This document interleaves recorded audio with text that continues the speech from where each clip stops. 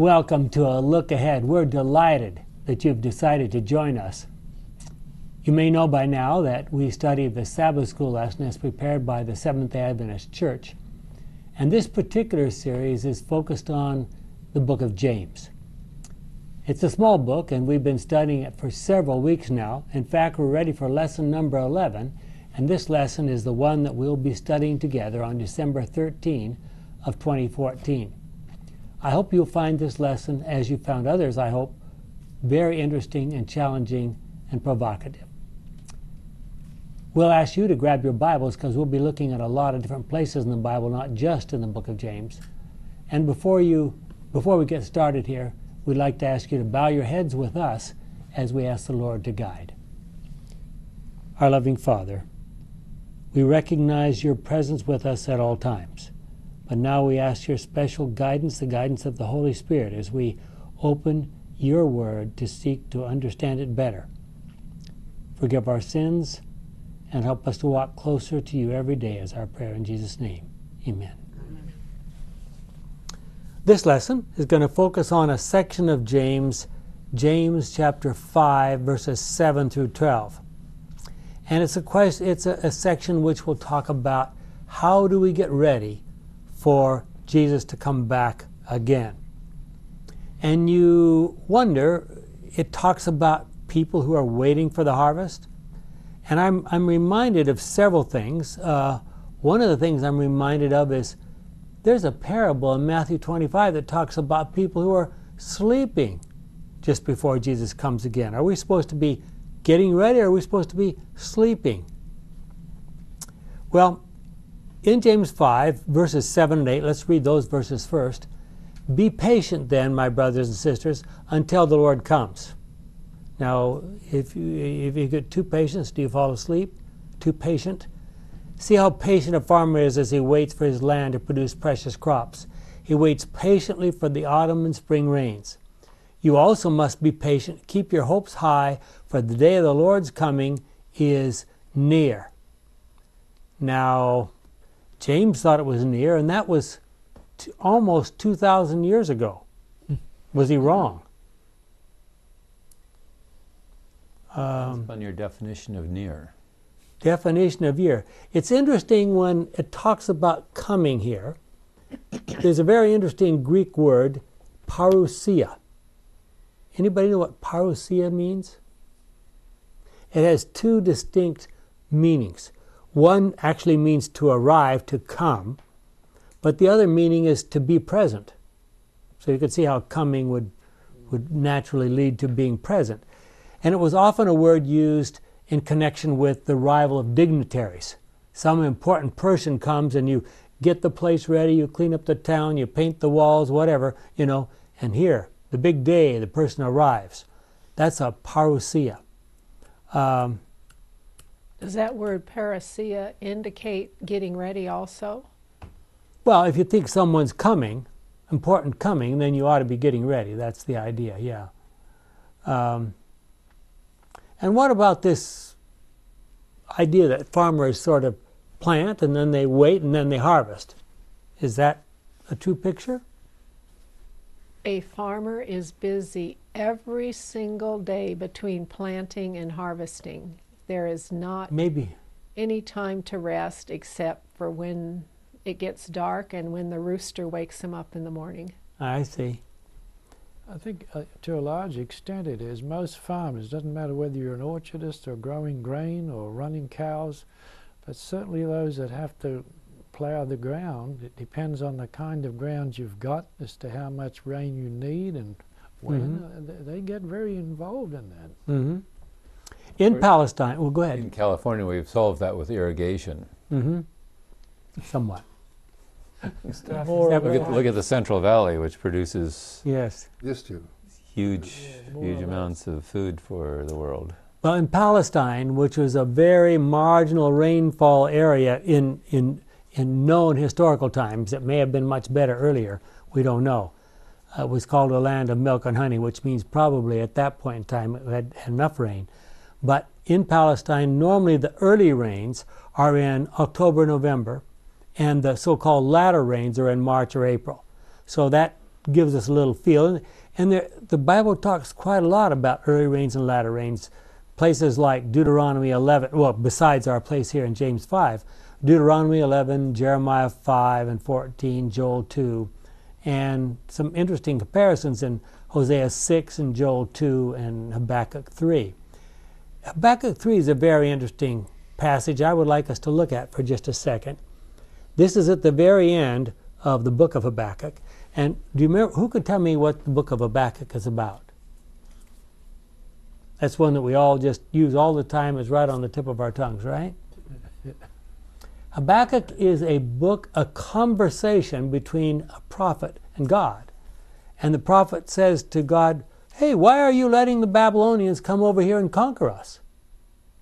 And God says, well, if I told you, he says, what he says is, why are you letting all these evil things happen? And God says, you haven't seen anything yet. Wait till the Babylonians come. And so Habakkuk says, well, what are we supposed to do? And God says, trust me. And here are those final words I'd like to read to you. Even though the fig trees, now remember, Habakkuk is a subsistence farmer. What do we mean by a subsistence farmer? What he grows, he eats. Hand to mouth. What hand to mouth? What he gets, what he can grow at a given time, that's what he has to eat, okay? Even though the fig trees have no fruit, and no grapes grow on the vines, the olive crop fails, and the fields produce no corn, that would be wheat. This is corn in a British translation. Even though the sheep all die, and the cattle stalls are empty, I will still be joyful and glad. Why? Because the Lord God is my Savior. The sovereign Lord gives me strength. He makes me sure-footed as a deer and keeps me safe on the mountains. What do you have left if you're a subsistence farmer and all that's happened? God. Looks like faith. Yeah? Is that good to eat? Well, faith is believing that it will come out in the end, don't you think? Now, many of you who grew up as Adventists remember bedtime stories, Uncle Arthur's bedtime stories. And what happened in Uncle Arthur's bedtime stories? When the cupboard was bare, what happened? Food came from an unexpected source. The family would kneel down and pray, and suddenly there would be a knock on the door, and there would be somebody with a basket of food, right? Well, not quite that extreme. What do you mean, not quite That's how the stories were. Well, in the Bible there it says, God keeps me safe on the mountain. It sounds like God is providing on the mountain. Maybe there's wild herbs or something. He doesn't say, praise the Lord and I'm starving. He says, God keeps me safe on the mountain. And I always think Adventists will be safe on the mountain because they're the only group of people that can chomp on nature. On a pine tree or on a whatever. Well, Ellen White comments with these words, and this is from Acts of the Apostles, pages 50, the end of bottom of 54 and top of 55. Under the figure of the early and the latter rain that falls in eastern lands at seed time and harvest, the Hebrew prophets foretold the bestowal of spiritual grace in extraordinary measure upon God's church. The outpouring of the Spirit in the days of the apostles was the beginning of the early or former rain, and glorious was the result. But near the close of earth's harvest, a special bestowal of spiritual grace. What is it? A special bestowal of spiritual grace is promised to prepare the church for the coming of the Son of Man. This outpouring of the Spirit, and what do we call that? Latter rain. The latter rain. This outpouring of the Spirit is likened to the falling of the latter rain. It is for this added power that Christians are to send their petitions to the Lord of the harvest in the time of the latter rain. So then if we don't feel that we're prepared right now to encounter the latter days, that would be understandable. Matter of fact, evidently we shouldn't be, because the latter rain is coming to prepare us. Well, I don't think that's the correct story. The Holy Spirit works, and this is a little bit of a side, but let's just review this very quickly.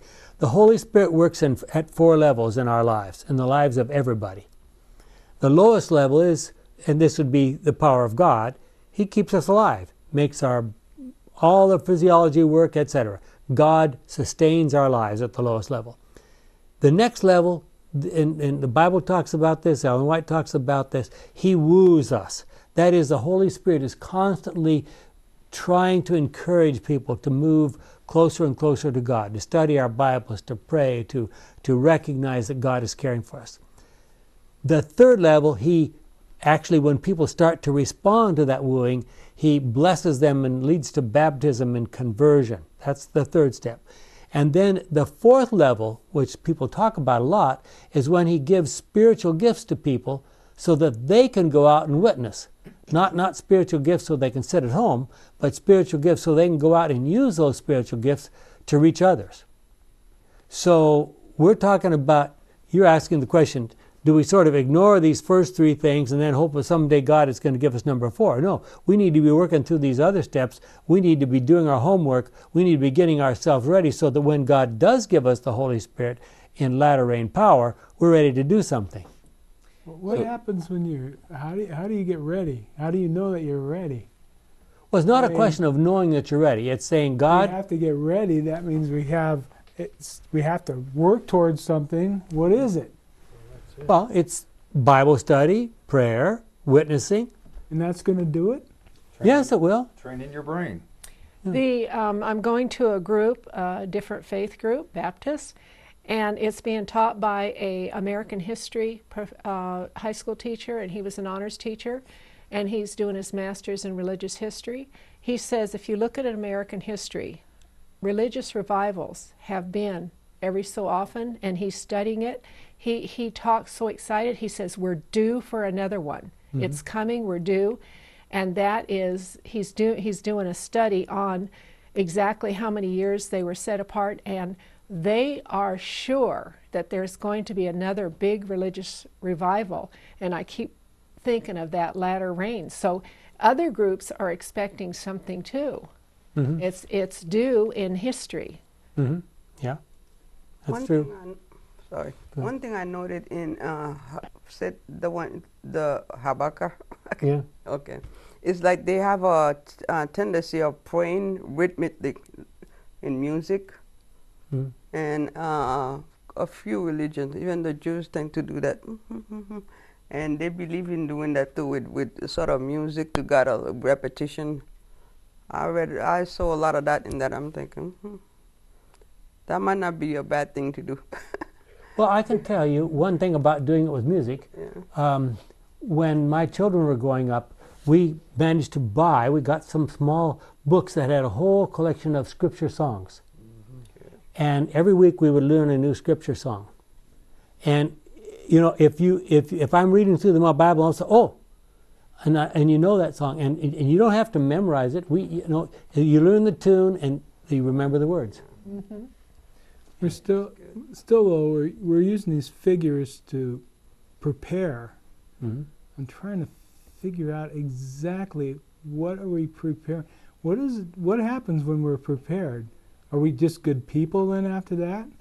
And that God likes us now because we're good people? I think God is waiting. Well, we know that Ellen White says God is waiting with longing desire for, and this is Christ's Object Lessons, page 68 and 69, if I'm not mistaken. God is waiting for longing desire for the manifestation of Himself in His people. So, and when that happens, God will say, "I'm ready." And God is good. God is good, so He's waiting for us to be good too. Yes. Well, so is that how is this? That? Is what, and I'm going to say this very briefly. Yeah. We don't have time to go spend an hour on this, but it would be my understanding as I read Scripture that God is waiting for us. Doesn't need to be a huge group of people, a group of people who will stand firm no matter what the devil does to them. They cannot be shaken. We're going to read about that in a little bit later. Like Job. And because God needs to have a time when He can turn to the devil and say, okay, Satan, I have my people, and here they are, and there's nothing you can do to them that'll make them stumble or fall. And these people will be the final witnesses. They will be taken to court. They'll be put in prison. Some of them might be, at least they will try to kill them and so forth like this. And God will be by their side, and they will be the witness, the final witnesses to the world. And you mean out of all the people on the world, there isn't a handful of people like that? I think, the question is, how many does it take? I don't know. God will decide that. But he needs some people. I mean, imagine God's say, oh, well, I guess we're ready for the end, and then everybody in the Adventist church just falls apart. We're supposed to be the ones who are giving the final message to the world. What would happen if we all fell apart? The church, we know, let's just think about this for a moment. When Sabbath keeping becomes illegal, the Adventist church as an organization cannot possibly exist. What happens then? We're on our own, and if we don't put the spade work in to our minds when we're put on the hot seat down the line, I don't think we can expect God to remind us what to say. I disagree with that statement, because the church is not just getting up and going in a building. Mm-hmm. Even if Sunday law come, we're still a church. If we in our heart, wherever we may be, we are who we are. We don't stop being Adventist just because we cannot go in a building on Saturday. Yeah, no, I agree with that completely. But what I'm saying is, all those artificial things that we have, all the buildings that are called Seventh-day Adventist, the organization, will cease to exist. We will now be on our own. Yeah. And as Seventh-day Adventists as a people will continue to exist. But as an organization, as an official, recognized, government-recognized organization, we will cease to exist. The preparation has to start before that time. Yes. We should start now, of course. The visible, concrete support that we take for granted will go. Yeah. So we're going to be able to become a better punching bag and not run out on God. Is that what it is? Partly. Well, what's the other part?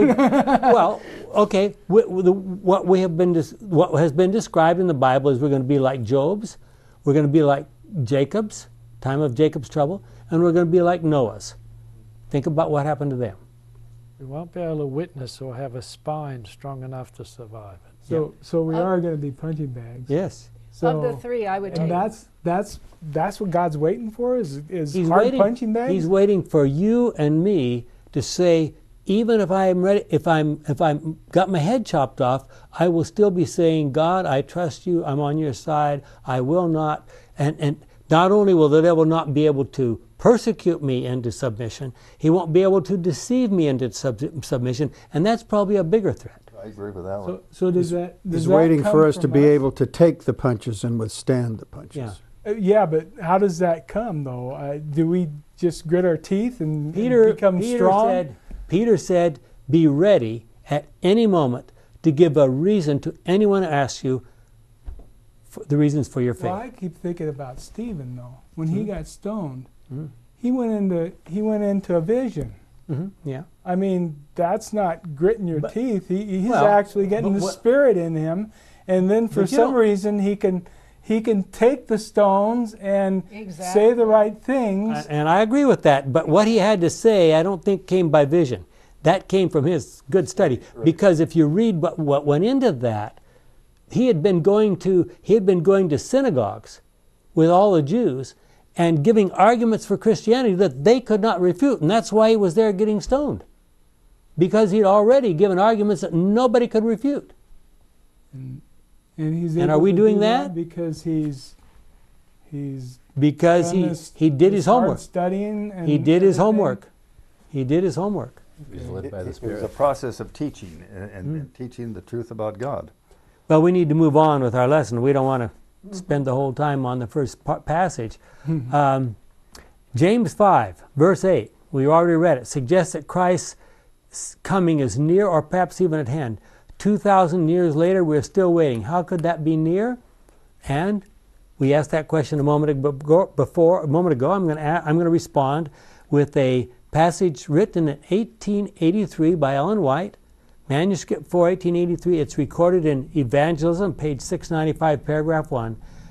the angels of God in their messages to men represent time as very short. And you can go back all the way back to Joel in the Old Testament. It sounds like it's going to happen right now.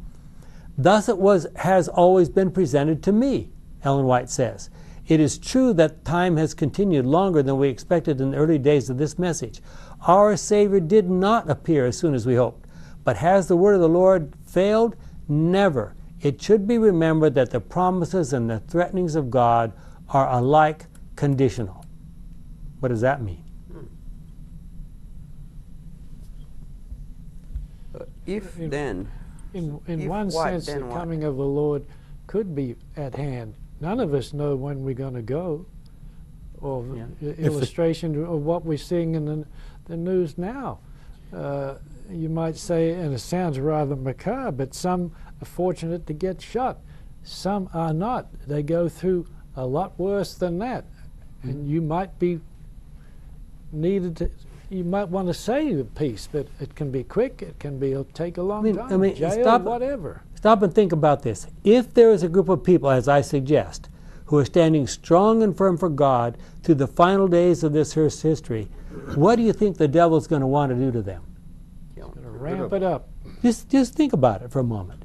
And God is going to let them do, he's going to let the devil do up to the point where we can stand it, whatever that means.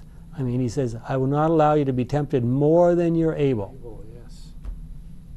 So that means maybe I don't have to be quite as strong as I'm making out. You want to risk it? Why are you laughing, Jim? That's like this. You are to be perfect. Well, do I have to be perfect? No, it's an offer. So I got the lung cancer. I just want to be part of it gone away. I'll die from the rest of it. I mean, it's well, kind of I'm ludicrous. scared if I do my big dumbbells every day, you know, my weights, that at the end I'm just going to have a bigger weight to have to deal with. Oh, well, that. You know, you're saying there's something to that. Well, the more talent you are given, and day by day, as you grow in your relationship with God, you become stronger, and you just it gets stronger and stronger. You know what? You get tested more strongly. But it's fun. Oh, it's fun. Okay. What you're saying happens every day and has happened throughout history. As people face disease and as they face horrors of what has happened to their family, and don't get bitter towards God and keep the sin problem in mind, they are doing exactly what you're saying individually. I mean, there have been many, many Jobs on this world, and if you're faced with a life-threatening disease, you may have the Job experience. So it's not anything that hasn't happened. It's just that you're saying it has to happen corporately with a lot of people together. Yeah. It has happened individually through World War I, II, Vietnam. I mean, you know. Yeah. Isn't Bible study kind of like a vaccination for the mind? You know, you vaccinate somebody. You test them, you test their immune system, but if they develop enough antibodies, then they are stronger. They could, maybe this applies to the Ebola or whatever. I don't know if it knocks you down, it makes you more susceptible. But anyway, using the analogy, which has its limitations, that might be a parallel. Matthew is the only gospel writer who talks about the kingdom of heaven. What's the kingdom of heaven? It begins now. Jesus. Well, many people don't realize it, but if you go back and look at the passages carefully, there are two parts to the kingdom of heaven. There's the God works with us right now, and there's the future kingdom in heaven. And sometimes people get, bent out of shape because they think that this is supposed to mean Jesus comes right now. No, we're supposed to be living God-like lives and experiencing the heavenly experience right now, here on this earth. And that's supposed to prepare us for the time when Jesus will come. Even if there was no pie in the sky by and by. But if some are just putting it off until, well, I'll get the by and by. No, if you're not living it right now, and are not willing to be educated, what do you want to go to heaven for? Yeah. When, at the conversion experience, doesn't basically eternal life begin then? Yeah, it And can. so therefore, in a way, it could be argued that heaven begins at that time. Yeah, exactly. What do you do with it John? it may not feel like heaven, but yes, that's true. What do you do with John 3:17 and so Yeah. forth? Talking about the judgment. Yeah, well, for God so loved the world and so forth, for God sent the Son into the world not to condemn the world, but that the world might be saved or healed through him. He who believes in him is not condemned. He does not believe is not condemned already, and so forth. But not perish, but have eternal life. Yeah. Well, you know, when you haven't been a Christian, I think you have more of a comparison. You become a Christian. Kingdom of God is now, because once you become a Christian, God helps you live a better life. And you can definitely look back at your old life and say, yes, I am participating in the kingdom of heaven because look from where I came. So, you know, the What's our kingdom... citizenship supposed to be? What does In it heaven. say? Our citizenship is in heaven. Philippians We're just 3:20. passing through. Yeah. The guy says we're living in occupied territory Well- behind enemy lines. Conduct yourself accordingly. Let me read a couple of passages. Sure. First of all, 2 Peter 3:10-12. But the day of the Lord will come like a thief. On that day, the heavens will disappear with a shrill noise, the heavenly bodies will burn up and be destroyed, and the earth with everything in it will vanish. Now that sounds like it's a pretty disruptive kind of a thing, right? Mm-hmm. Since all these things will be destroyed in this way, what kind of people should you be? Your lives should be holy and dedicated to God. Gary? As you wait for the day of God, do your best to make it come soon. The day when the heavens will burn up and be destroyed and the heavenly bodies will be melted by the heat. And then if you jump over to Ellen White, she says, just as soon as the people of God are sealed in their foreheads, it is not any seal or mark that can be seen, but a settling into the truth, both intellectually and spiritually, so they cannot be moved. Just as soon as God's people are sealed and prepared for the shaking, it will come. And that's, well, the easiest place to find it probably is SDA Bible Commentary, Volume 4, page 1161, paragraph 6. Is the shaking the church shaking, or is the shaking the end of the world time of trouble? Yes. When she says, okay, that's the Both. shaking. And that all Both? takes Okay. place in our mind. Mm-hmm. And if it's a law of human nature, you become like the person or thing that you worship or admire. You got to train your brain. We are supposed to be, well, go ahead, Jay. Why is it so important that this coming comes soon? Why is it? Why do we want it to come so soon? The longer Are you worried that it's been people have 2,000 years later? Are you worried it's been too soon? We need to prolong it. I do. I just why does it have? I to would be like to soon? be alive to see Jesus come in the clouds. Ah, I see. Well, that's kind of a selfish reason. I mean, you know, I don't have any selfishness left, just that. Well, but let's look at some passages. Let's be realistic. The Adventist Church went through not the Adventist Church as we know it, but Adventists as a group went through the Great Disappointment in 1844. That is now more than 170 years. The Bible talks about a delay. How long do you think God should wait? Didn't he? How many years did he wait for Noah? 220? 120.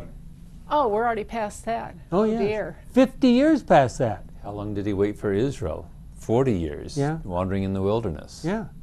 We're way past that. And those that went in weren't those that left Egypt. We're Do you not think- doing so good. Did God intend for the children of Israel to wander in the wilderness for 40 years? No. Clearly he did not. Did he intend for us to be here 770 years later? No. And I quote, "We have far more to fear from within than from without. The unbelief indulged, the doubts expressed, the darkness cherished, encourage the presence of evil angels, and open the way for the accomplishment of Satan's devices."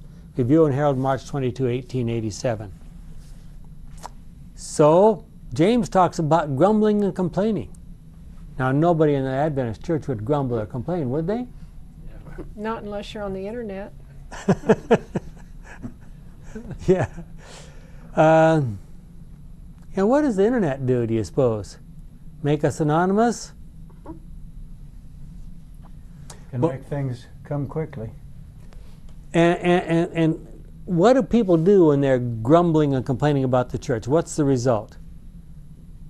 That's a good excuse for withholding our tithe, for narrowing our vision. You know, me and my group, we're the good guys and everybody else is bad guys. And some people even stop going to church. It keeps your vision off what God wants you to do. You're focused on grumbling, and you're not focused on what God has right at your left hand or your right hand. There is no productive grumbling when we grumble about the fact that, I don't know, women are not being treated equally in the church. That's not a productive grumbling. Are you doing something about it, or are you just grumbling? I can't think of any other good grumblings right now, but I'm sure there are some. How about the Lord coming again? Can you grumble about that? I'm sorry? Yeah. How about the Lord coming again? Can you grumble about that He hasn't come? Well, next paragraph, Ken. Okay, the next paragraph says, what do you think were the problems? James says the problems in his church, we're using our modern words, not his words, were favoritism, evil surmising, evil speaking towards one another, envy, quarrels, especially worldliness. Okay, you want to start with that list? What are the major problems in the Adventist church today? Of course, we don't have any, right? All of what you said. Those are pretty small. That's pretty small stuff. Why can't we have, when they're murdering and incest and, I mean, that sounds like pretty small potatoes there compared to. We're having a real what to be holding things up. Yes. We're having a real crisis because the world is changing, tradition is changing, and the Adventist church is built on certain beliefs, and we're having a riptide of the two. And it's just tearing things apart. Just like in 1888. Yeah, or 1844 before that. What were the problems in God's church around the time that Jesus came? They were health reforming, tithe paying, Sabbath keeping, doing everything according to the book. But what did they do? They were Seventh-day Adventists, yeah. But when God came himself, they killed him. Yep. We wouldn't do that, would we? We may know some that will. Maybe it's time for another prayer, huh? Well, James says the solution, at least he suggests some possible solutions. Faith, the implanted word. What's an implanted word? Having we were talking about what you go through and memorize and learn. You plant those ideas in your head, because someday when you're standing before a judge, you're going to need those ideas. Okay? The implanted word, beholding the law of liberty. Remember he talks about the law of liberty. Single-mindedness and godly wisdom. That means I'm not going to let myself be distracted by what's happening, I don't know, in the theater or in Wall Street or in the government circles. Focus. Grace, clean hands and a pure heart. What does that imply? Outward expression of God's inward workings, visiting the afflicted and forgotten, and sowing peace rather than discord. Well, there's some suggestions. What do you think of James' suggestions? Applicable today. Yeah, for sure. Well, look at verses 10 and 11. James 5, 10 and 11. My brothers and sisters, I'm reading a gender-inclusive version. My brothers and sisters, remember the prophets who spoke in the name of the Lord. Now, what prophets would he be speaking about? Old Testament prophets. Old Testament prophets. Were there prophets in the New Testament? Yes. Yeah. There's several of them mentioned specifically. Paul is considered a prophet in the New Testament if you read the book of Acts. Take them, the Old Testament prophets, take them as examples of patient endurance under suffering. Is that going to happen again? We call them happy because they endured. Do we think we're going to be happy as we endure? You have heard of Job's patience, and you know the Lord provided for him in the end. For the Lord is full of mercy and compassion. You will be happier if you endure. I'm not sure enduring is going to make you happy. So here's a question. We've looked at the book of Job several times. What was Job's biggest problem? Couldn't get an answer back from God. He obviously lost his family. He lost all his wealth. He lost his health. He lost everything, virtually everything that people normally would say, that's important to me. And then his religious friends attacked him. Close friends, yeah. Verbally. His great friends attacked him, saying, obviously you did something really wrong, Job, fess up, right? And where did all those accusations and so forth come from? Well, we know about Job 1 and 2, where God and Satan are discussing this in heaven. But look at Job 4. Many people don't recognize this. Job 4, starting with verse 13. Look at the accusations that happened here. This is one of Job's friends trying to say where he got his ideas. Like a nightmare, it disturbed my sleep. I trembled and shuddered. My whole body shook with fear. A light breeze touched my face. What's another name for light breeze? Spirit. And my hair bristled with fright. I could see something standing there. I stared but couldn't tell what it was. Then I heard a voice out of the silence. Can anybody be righteous in the sight of God or be pure before his Creator? God does not trust his heavenly servants. He finds fault even with his angels. Guess who's talking? Do you think he will distrust a creature of clay, a thing of dust that can be crushed like a moth? Add to that Job 15:15 and 16. This guy Eliphaz is just a mouthpiece for the devil. Says basically the same thing, but it's twice in the book of Job. Yeah, exactly. And they use the quarterly or the Bible study guide is used that for a Bible memory verse. Yeah. So no, serious. When we studied the book of Job, what the meaning was. These words from Satan were the memory verse. Where was this? In the Seventh-day Adventist Sabbath School lesson. Sabbath School Quarterly? It was in the Sabbath School Quarterly. What year was that? Who wrote that? Who wrote that lesson? I think it's time to move. It's time to move on. That got by the General Conference? No, it came through. Sabbath School Committee? It did. Think about the examples of Daniel being thrown into the den of lions. Shadrach, Meshach, and Abednego in the fire. Elijah and Elisha, whose lives were threatened repeatedly. Look at 2 Kings 1, for example. Jeremiah in chapter 33, Hanani in 2 Chronicles 16 were put in prison, and Zechariah the son of Jehoiada was stoned in the temple courtyard, and Isaiah was sawn in half. Are we facing any of those kind of problems today? Some people are. Yeah.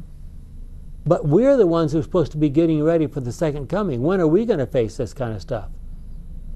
Well, do you want to? I think it could. Why don't you just get it going and you can run out and Well, how do we find a saw and give it to somebody and say, chase after me? You know, a mother, when her child is threatened, would go through any of that to save her child. The love is so strong.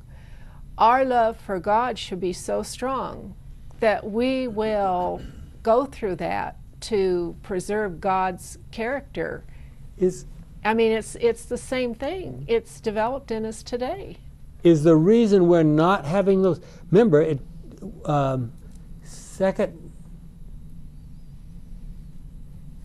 2 Timothy 3 verse 20 or somewhere around in there. I'm sorry, I shouldn't be quoting things just from memory here. But it says, all who live godly lives in Christ Jesus will suffer persecution. Well, that explains a lot. It does. Explains why I have such a hard time Okay. in my classes. And if the world Persecuted by my students. if the world doesn't like you, the world didn't like me either. Yeah. I mean, Jesus came and healed and fed people, and they nailed him to a cross. Yeah. So We look at all the people he raised from. Some he raised from the dead. And they still crucified him. That was 2 Peter 3:12. Yeah. Thank you.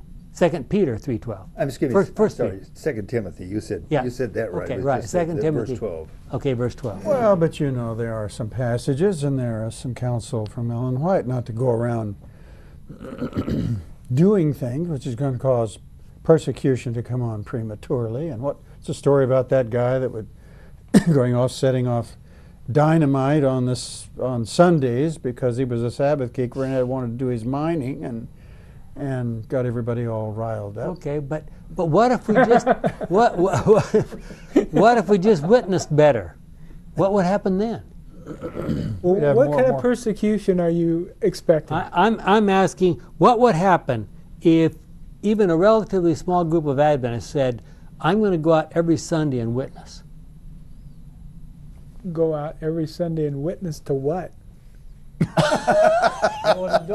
No, listen. No, that's a good question. No, I'm talking about the subject. Are you going to go out there and bang them over the head that they're keeping Sunday? Is that what you're going to do? No, I'm going to go out. Well, what are you going to do on Sunday? I'm going to go out there and say to people, do you know what the Bible says? And they're going to say, the Bible, what's that? I bought Doug Batchelor's book, Bible Answers, a bunch of them. He had them on sale.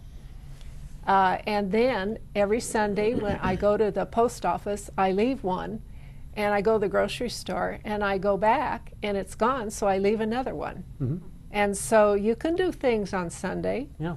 Well, I'm talking about persecution here. I think you kind of are sneaking in there and getting out again. But you don't ask for persecution. You go out and do things that disturb the devil. You just asked us. No, shouldn't we be being persecuted?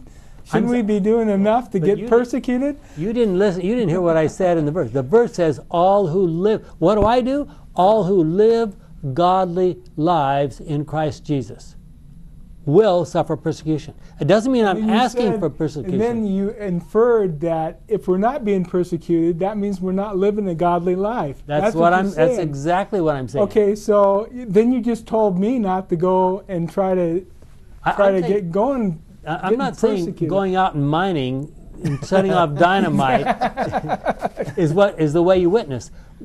The Bible says it very clearly. There's three things that we're supposed to do: Bible study, prayer, and witnessing. Are we doing those things regularly? Sufficiently so that someone thinks we need to be persecuted? Well, let's simple question. You know, I am doing that stuff. Okay. I am doing it, but it's not. You're in the city of Loma Linda. No one's going to persecute you in Loma Linda. Well, he just said if you did all that, you're going to get persecuted. Well, let's read on to verse 13. Verse 13 of Go ahead. 2 Timothy 3, verse 13. While evil men and impostors will go on from bad to worse, deceivers and deceived. But as for you, continue in what you have learned and have firmly believed, knowing from whom you learned it, and how from childhood you have been acquainted with the sacred writings, which are able to instruct you for salvation through faith in Christ Jesus. Mm-hmm. That's all. I mean, that's all we're expected to do. People, you're not being persecuted 24/7. If you go out, a lot of people will absolutely love it, like talking to you. You're going to find one here and there that's going to persecute you, and that's persecution. It's not a 24/7 everybody you meet, but there are people who will be offended, and that is part of persecution. It's not 24/7. No, but I find most of the people are delighted and will talk, but some of them, like this teacher that I mentioned, I thought the world was created in 7 literal days. She wouldn't talk to me for weeks because she was just beside herself that I would actually say that. Huh? And and she's talking to me now, but she was really mad. You know, and so I have actually known some people that feel like they're doing the right thing when they get persecuted. So it's the persecution that's actually their litmus test to know whether they're doing something good or not. Well, I don't think that's probably, we ought to go to that level. Well, you know, we got to watch out for these things. We're going overboard. We got more in the lesson here. Yes. Okay. Let me read another quotation from Ellen White. Are we Adventists really correctly representing God? And I quote, everything that Christians do should be as transparent as the sunlight. Truth is of God. Deception in every one of its myriad forms is of Satan.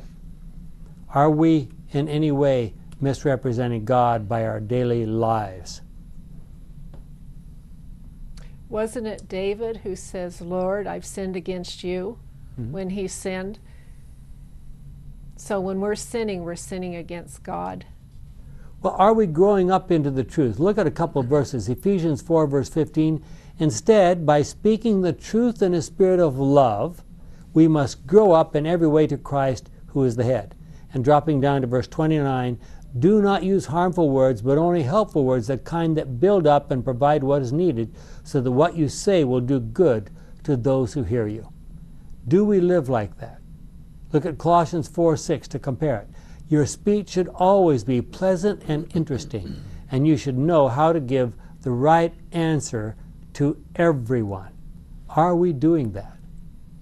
How many people around Loma Linda, even non-Adventist people around Loma Linda, know what Adventists believe? Very few. How about Tacoma Park? Let's pick on them a while. Berrien Springs. Well, here's the words about talking about Elijah is one of our examples. In discussing about Elijah, Ellen White says, and for those who want to look at this, this is Prophets and Kings, page 174, going on to 175 and following. To wait patiently, to trust when everything looks dark, is a lesson that the leaders in God's work need to learn. Heaven will not fail them in their day of adversity. Nothing is apparently more helpless, yet really more invincible than the soul that feels its nothingness and relies wholly on God. Trials will come. Well, you know, when I walk into the Baptist group, I always pray to God, witness to yourself through me. Me of myself is I'm a bumbling idiot. And you will have a bumbling idiot as a witness if you don't witness through me. And so we can't do it. And God has to infuse it in us. Trials will come, but go forward. This will strengthen your faith and fit you for service.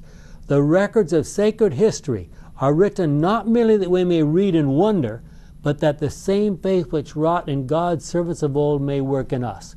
We're supposed to learn from those examples. And I read on, a little bit later, about 2 pages later, she said, and think about this in terms of the world around us.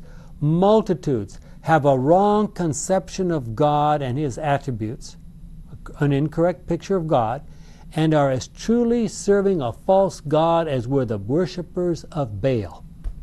Is that written to any particular group in mind? What's the date on that?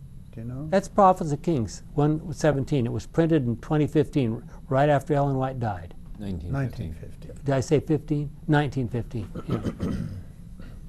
Anybody, if we in this room cherish a false concept of God, we have a graven image, we have an idol. Yeah. Well, some people don't know they're worshiping, and they're worshiping with all their might to who they think is God. And our conception of God may not be that great either when we actually live for a while. How would we go about finding out whether our conception of God is correct? Well, I'm just saying that it's probably something that goes forward as time goes forward. I mean, we should grow. We just read that. We just read that. But I mean, how high we've grown so far? Where do we learn about God? The Bible, and for Adventists, I would say the writings of Ellen White. There's God's hundreds and hundreds of pages of God's putting Himself out in print, through His prophets, and saying, "Learn about me." I'm just talking about the level of growth that we are right now. How do you know how high we really are? I don't think any point is high enough. I think it's every day we need to be trying to make it go higher. It's amazing how many people do not actually read the Bible. They'll listen to a preacher who's talking about his opinion, and there will never be a Bible verse quoted. No one will ever look at the Bible, and then they'll go home, and they are listening to that man, and they are not checking. I will tell you about an experience I had with a friend. We were traveling in a city far away from here. we decided to visit a church, a large, very famous church. If I mentioned the name of it, probably everyone here would know what church I'm talking about. On a Sunday morning, went into church, and the preacher preached a whole sermon on, quote, Colossians 20:20. There isn't such a verse. It was actually chapter close to that. And no one said it. No one thought to look. And the whole sermon was based on 2 Chronicles 20:20, but his audience basically didn't believe in the Old Testament. So he said, just call it Colossians 20:20. No one will be looking up in their Bible. No one will be asking any questions. We wrote him a nice letter saying, we found this very interesting when we visited your church. We got a form letter back from him. Says, we're so glad that you visited our church. We hope you'll see us again the next time you're in blank city. You mean you sent him a letter? You didn't sent him a letter. You didn't stand up in church and correct him? No, I didn't. Brings on Persecution. persecution. That's a good way to get it started. What church was this? How come you won't speak up here? See, every Not an Adventist church. All right, let me assure you. Diplomatic. Sunday morning tipping off. if you watch TV, the variety of preachers, that is going on today. Mm-hmm. Well, the New Testament goes on and on and on about what we need to do to get ready. A simple example is Matthew 24:14, which I'm sure everyone in this room has memorized. And I read it once again, and this good news, I'm using the Good News Bible, and this good news about the kingdom will be preached through all the world for a witness to all nations, and then the end will come. And I recently spent 3 weeks in a Muslim country as a visitor. And they reminded me that, they didn't remind me of something. I read a book that was written on this subject before I got there, that the Quran says if you're a Christian living in a Muslim country, you are a second-class citizen, by definition. Your taxes are higher, and if you try to speak out and convince somebody who is a Muslim to become a Christian, or if that Muslim changes his religion, both of you are subject to death. Does Ellen White say somewhere that God's hands will be on communication, that communication avenues will be maintained? And that's probably so that the satellite, the Twitters, and the internet can educate? I think I read that God will I don't know where that is, but I hope it's true. I'll try to find it. God will protect communication. Well, few of us would doubt, we as Christians, professed Christians, would doubt that God is going to somehow or other bring everything to a good end, finally, whenever that day happens. Okay? But do we want to be tested like Job before that happens? Ezekiel was told to be quiet about it when his wife died. Ezekiel 24:15-19. Hosea was told to marry an adulterous wife. Hosea 1 and 2. And we already talked about Habakkuk, and we could go on and on. Think of the things that, Ezekiel was told to lie naked on one side for how many days, and then turn over and lie naked on the other side. Things were different in those days. I don't know what God would ask us to do, but... They get bed sores back then? Well, he must have heard God pretty strong in order to do that. One thing about today, and maybe doctors you can say, I think the population is losing the ability to have patience through maybe our diet, pollution, air, whatever. I know as a school teacher, and I just substitute teach now, it seems like patience is a dying art. Yeah. And so maybe God has to end it because he can no longer deal with us because we've completely blown our mind and our nervous system. Yeah. Well, coming back to the latter rain, is there a way to know when it's starting? It's starting. Thank you. Well, how did you know that? In some countries it's certainly starting, it seems. I can remember we had a service right here in our university church about a year and a half ago now, I think it was, in which people came from around the world and talked a little bit about what was happening. And we had a parade of nations with all the flags and so forth, talked about what was happening. And one of the most remarkable things that was said there was for some people in India. They said for years India was very hard to work, very difficult to convince anybody. They said right now the church is just exploding in England. in India.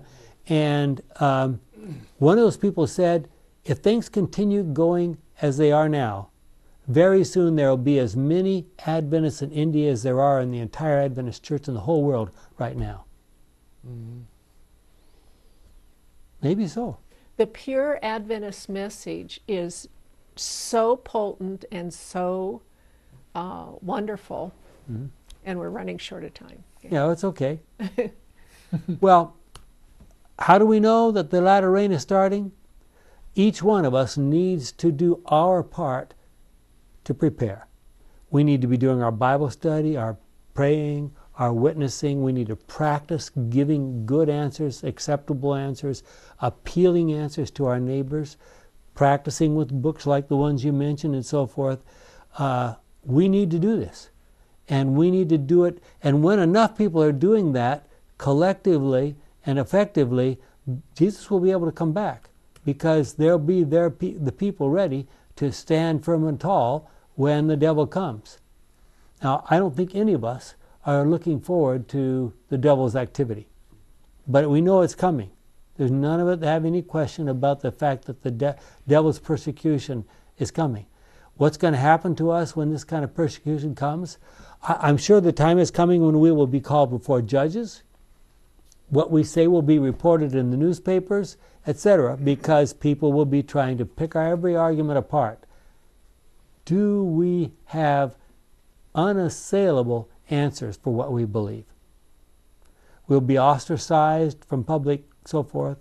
And I read this final quotation from Ellen White: in the absence of persecution, they have drifted into our ranks some who appear to be sound and their Christianity unquestionable. And then she goes on to say, when real persecution comes along, these people will fall out. And she ends up by saying, when the law of God is made void, the church will be sifted by fiery trials, and a larger proportion than we now anticipate will give heed to seducing spirits and doctrines of devils. Are we ready? Are we listening? Are we witnessing to the truth about God? Our kind and loving Father, may those who hear our message, really it's your message, we hope we have represented you correctly. May they turn to you, may they seek ways to become more like you, may they learn a little bit from what we have said and from their own study, is our prayer in Jesus' name. Amen.